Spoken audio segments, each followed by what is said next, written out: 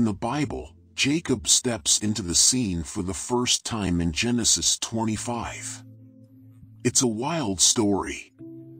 So, Rebekah, Jacob's mom, is carrying twins, Jacob and Esau. These two little guys are fighting it out in her belly, and she's like, "What's going on here, God?" And God's like, "Hold up, this is just a preview of two big nations coming your way. Jacob's gonna kickstart Israel, and Esau, well, he's the starter of Edom." The setup is intense, right? Esau, the older twin, is destined to serve his younger bro, Jacob. So Isaac, Abraham's son, ties the knot with Rebekah when he's 40. But here's the thing, Rebekah can't have kids. Isaac prays hard, and finally, Rebekah's preggo. But these twins are still at it in her womb, duking it out. When they pop out, Esau's first, all red and hairy, so they name him Esau. Then Jacob shows up, grabbing onto his brother's heel, and that's how he gets his name. Now, these boys grow up totally different. Esau's the outdoorsy type, a hunter, loving the wild, while Jacob's more of a homebody, chilling in the tents. Isaac's got a soft spot for Esau, especially his wild game. But Rebekah's all in for Jacob. Before we begin, I would appreciate if you would like the video, so that you can help me to continue spreading Christian messages. If you are not subscribed, I recommend you to subscribe and activate the bell, so you don't miss any video that are uploaded every day. Alright, let's keep rolling. Here's where things get sneaky. Picture this, Jacob's cooking up some stew, and Esau, starving from his hunting trip, comes in begging for some grub. He's like, "Bro, I'm dying here, give me that red stew." That's how he gets the nickname Edom, by the way. And Jacob's like, "Sell me your birthright, then I'll feed you." And Esau, without skipping a beat, hands it over for some stew. Harsh, right? This move sets the stage for some serious family drama. The trickery doesn't stop there. Isaac's old, blind as a bat, and thinks he's about to kick the bucket. He tells Esau, "Go get me some game so I can bless you before I croak." But Rebekah overhears and tells Jacob to pull a fast one. She cooks up a storm, dresses Jacob in Esau's clothes, covers his hands and neck in goat skins, smooth move, right, and sends him in to score the blessing meant for Esau. And it works. So, Jacob's known for these sneaky moves from the get-go, from swindling his brother's birthright for a meal to snagging his dad's blessing. But it's not until he wrestles with God later on that he starts turning things around. In the Bible, there's this dramatic scene where Jacob pretends to be his brother, Esau, to snag his dad's blessing. It's a real switcheroo moment. Isaac, Jacob's dad, is blind as a bat by this time, and Jacob, in a clever move, tricks him into thinking he's Esau. Isaac blesses him, thinking it's his older son. When Esau finds out, he's furious. I mean, who wouldn't be? Esau's rage forces Jacob to hit the road, heading to his mom's hometown. Along the way, he's greeted by angels and even spots a ladder to heaven. Pretty intense journey, right? Now, when Jacob reaches Haran, things get even more interesting. He meets his uncle Laban, and let me tell you, Laban's a character. There's this well situation, imagine a massive stone covering it. Jacob rolls it away all by himself, and that's when he encounters Rachel, Laban's daughter. Cue the romantic vibes. Jacob's smitten and decides to flex some muscle by helping her with the sheep. That's a classic impress the girl move, right? When Laban gets wind of Jacob's arrival, it's all hugs and family reunions. He's pumped to have his nephew around. And here's where it gets tangled. Laban's got 2 daughters, Leah and Rachel.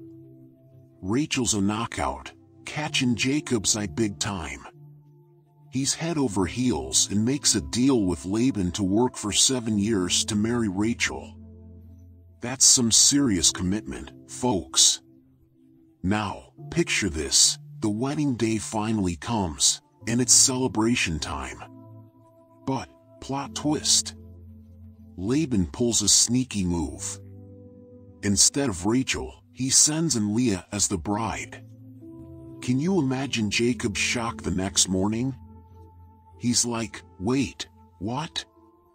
Laban smooth talks, saying it's not their tradition to marry off the younger before the older. So, Jacob goes along, works another 7 years, and finally gets Rachel as his wife. Talk about a roller coaster of events. Jacob's feelings for Rachel run deep, but he ends up married to both sisters. Despite all the twists and turns, he eventually gets his dream girl, Rachel, as his wife. Now, that's a tale of determination, love, and some serious family drama. Jacob's life is quite the roller coaster ride, full of twists, turns, and some serious showdowns. One of the most intense moments? His epic wrestling match with a mysterious stranger. Picture this, Jacob, this guy who's been through it all, is facing off against someone, let's just say, not your average opponent. This isn't your run-of-the-mill wrestling match, it's a spiritual face-off. So, Jacob's on his way back home, facing the looming threat of his brother Esau's fury. The guy's been dodging his past for ages, and now he's about to meet Esau, who'd sworn to take him down. That's some serious tension brewing. To butter up Esau, Jacob tries bribery, sending loads of gifts ahead. But things take a turn for the worse. Jacob's stripped of everything, stranded in the wilderness, fearing for his life. It's like a real-life survival story. Nightfall arrives, and Jacob's left alone by the river. Cue the entrance of this mysterious man, and the night takes a wild turn. They start wrestling, and this isn't your regular tussle, it's intense, both physically and spiritually. Jacob's pushing back, refusing to let go until he gets a blessing. As dawn breaks, the mysterious man wrenches Jacob's hip, but our guy's not giving up. He's like, I'm not letting go until I get that blessing. That determination, that persistence, it's something else. Then comes a pivotal moment. The man changes Jacob's name to Israel, signifying a whole new chapter in his life. This isn't just a name change, it's a game changer, marking a transformation in Jacob's very character. It's like a signal that Jacob's finally willing to play by a different set of rules. This isn't just a physical tussle, it's a metaphorical struggle between Jacob and God. It's about surrender, about Jacob saying, okay, I'm willing to play by your rules now. And that's when the tide turns. He finally gets that blessing, that reassurance he's been seeking. This whole episode teaches us a few things.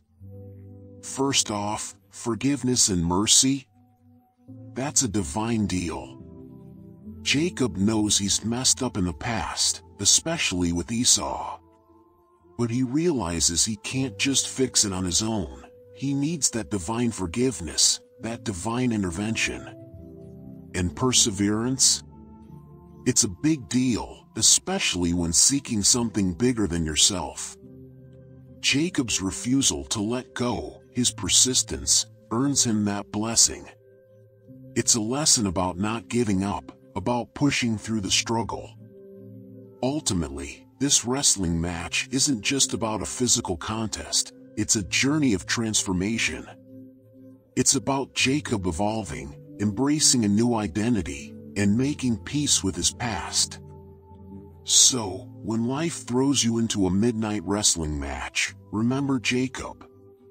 Sometimes, it's not just about winning the fight, it's about embracing the change and finding that divine blessing in the midst of the struggle. Jacob had this dual nature about him that stood out: spiritual sensitivity and a relentless determination. We see this sensitivity when he listens to God's voice and obeys, returning to his homeland. His persistence shines through when he chases after Rachel, patiently serving Laban for her hand in marriage. But the ultimate showdown? It's his wrestling match with this mysterious figure, where he displays both qualities. In this epic struggle, Jacob recognizes he's grappling with God himself. And he's not backing down until he gets that divine blessing. What's remarkable? Despite the moral complexities he faces, he's ready to accept whatever consequence comes with that blessing, knowing he doesn't quite deserve it. That's some serious self-awareness and courage. Then there's this pivotal moment where his identity takes a major shift. He's no longer just Jacob, he's Israel now, a sign of his newfound power with both God and men. Talk about a game changer.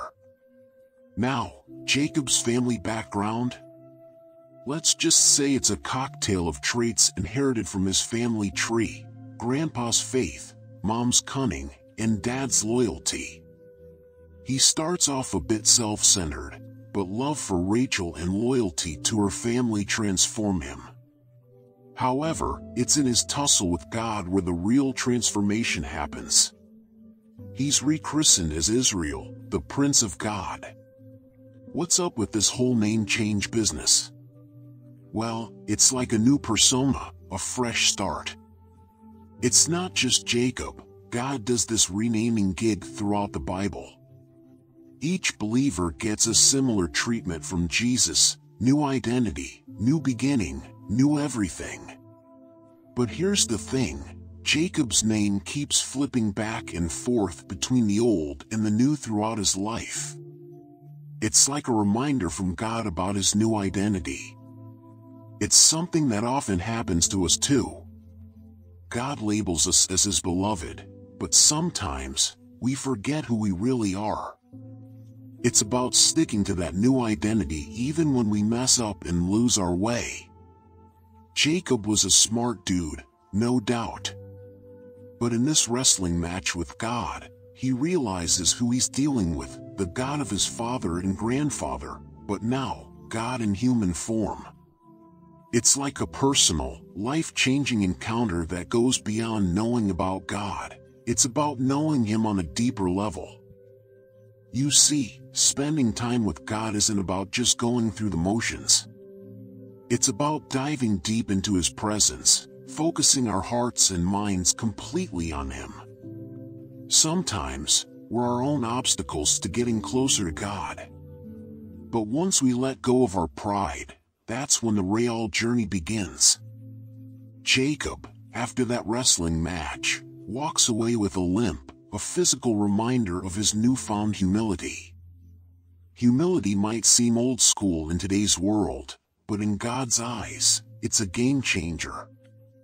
It's about shedding our pride and leaning on him. Even biblical figures like Peter and Paul had their humbling moments before finding their true strength in God. Life might throw us curveballs, and we might not always understand why, but God knows what we need. Sometimes, our dependence on him, rather than on ourselves, becomes our greatest strength.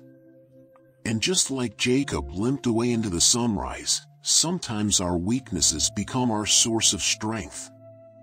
He had a new ailment, but he also had a fresh identity, a new name, and a newfound closeness to God. You know, God's desire to bless us isn't hindered by reluctance. Sometimes, when he makes us grapple for his blessings, it's not because he's holding back. It's because there's more he's willing to give when we struggle than when we don't. Remember, it was God who initiated this wrestling match with Jacob. Picture this, Jacob, all frazzled about Esau and his army, and then there's this wrestling bout with God. It snaps Jacob out of his anxious bubble and forces him to lock in on God. Bet he didn't want or even think he needed this kind of face-off at first. Can you imagine if he prayed right at the start, saying, "God, just get this guy off me, please, not now"? But surprise! The wrestling turned out to be a pipeline for God's blessing on Jacob. It's the same deal for us. When you're grappling with something, what do you need from God? Keep wrestling until He blesses you. In times of agony, fear, and uncertainty, God meets us. But brace yourself, because His way might not be what you expect or desire. Sometimes, your strongest supporter might seem like your opponent at first, prompting you into that wrestling match. But hey, remember Jacob. There are plenty of gains from wrestling. Maybe you don't need soothing words or alone time with your thoughts or even sleep. What you need is God's favor. So, when God nudges you into this wrestling ring of prayer, it's an invite for His blessing. Hang in there, stick with Him, and don't loosen your grip until He blesses you. He's all about honoring that persistent faith, and trust me, you'll be changed as a result. Just like Jacob, we too can connect with Christ by owning up to our mistakes and declaring God as our rescuer. We all can receive a fresh start, a brand new identity, when we let Christ into our lives.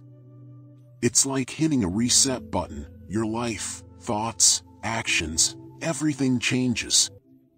Learn a thing or two from Jacob's story. People in the Bible didn't just wrestle physically with God.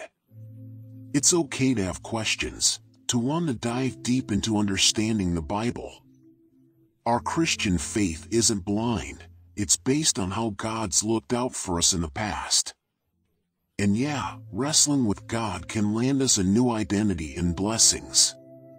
Check out what happened when Jacob wrestled God. He was panicking about Esau, but he ended up receiving God's blessing and finding new faith by morning. Sometimes, when we're in desperate need of God's comfort, it comes wrapped in the most unexpected and unwanted packages. If it's necessary, God might even put us in a spot where we feel weakened, all to strengthen our faith. He did that with Jacob, giving him a limp. That made Jacob rely more on God than himself. There's a lesson here: God can turn your weakness into strength. And Jacob's identity? It totally transformed after that wrestling match. He wasn't just remembered as someone who schemed for his blessing. This time, he got God's blessing because of his unwavering faith. It was a big old grace-filled restoration gift from God. Remember what happened with Jesus and Peter? Jesus gave Peter the chance to affirm his love multiple times after denying it. God was thrilled by Jacob's persistent faith and granted his request. When God calls us into this wrestling ring, there's always more to it than we realize. It's always for our betterment. We often praise wealth, power, and victory, and are scared of weakness and failure. But you know what? Vulnerability, fear, and doubts are pretty normal. They're not signs of failure or a lack of faith.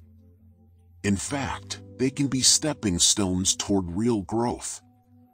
Frederick Buechner, a top Christian writer, described Jacob's encounter as a magnificent clash between human soul and God. It's relatable, right? Our struggles, fears, and loneliness often mirror Jacob's story. Even Paul, the apostle, felt discouraged and afraid at times. But here's the deal: God isn't leaving us hanging during life's tough bits. In our conflicts, He's got a divine gift ready. The power to change, the freedom from surrender, the endurance, faith, and courage, they're all gifts we get through God. Jacob teaches us an important lesson. We can't expect life to be a walk in the park, especially when we're wrestling with God and His plan for us. But hey, even through our struggles, His presence remains. Blessings follow these tough wrestling matches, even if they're a bit messy and chaotic at times. Jacob's wrestling with God on that dark night reminds us, despite opposing God's will, He's good. We may grapple with Him through the night's loneliness, but His blessings come with the dawn. Jacob and Esau finally met after the wrestling match. Instead of a fight, it was hugs and tears. Jacob was spared, and Esau refused the possessions offered but accepted at Jacob's insistence. Jacob's story wasn't all sunshine, though. He'd lose his beloved wife and his favorite son. But through it all, God reminded him that His promises held true. What parts of Jacob's story hit close to home for you? Where in your life do you need to ask for forgiveness? Are you on a mission to connect with God with some serious determination? How can you get closer to Him while staying humble? It's from these stories and God's Word that we learn, grow, find peace, and become the people He's called us to be. If you enjoyed this video, give it a thumbs up and share with your friends so we can keep making them. For more videos like this, hit the subscribe button and remember to click on the notification bell. Also, be sure to check out our other videos as well. Thanks for watching.